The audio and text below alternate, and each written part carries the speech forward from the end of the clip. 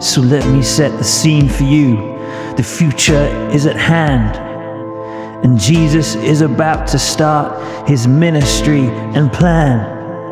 He's just been at the Jordan River to be baptized by John. The Spirit descended like a dove to anoint the Son.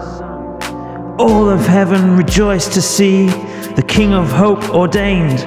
But his Father knew the start and end, and knew what it would take. The Spirit led the Son of God into the wilderness for 40 days and 40 nights, preparing for his test. He was hungry.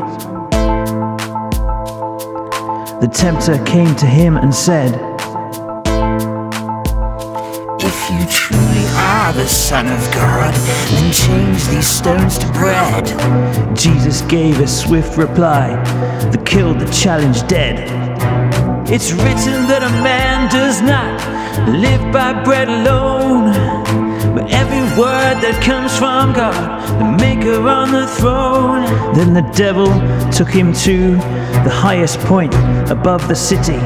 "If you are the Son of God, and let's see if Dad is listening. He would save you as you fall below, for I know it is written that angels will protect you, and they will lift you up." Yeah, but it is written, do not test him, the Lord our God above.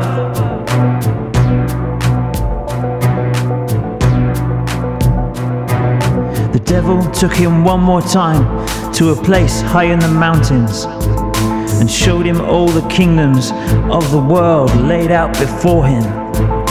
"All of this I will give to you if you bow down and praise me, I, the greatest of them all." Get away from me, Satan. It is written, worship God and serve him full of love. The time has come for you to go. Your end has just begun. So the devil left and heaven roared. The angels came and held him. The Son of God had passed the test. The devil's end was dawning. So now he looks to the road ahead, the path straight and narrow, where you too can find a way to walk into tomorrow.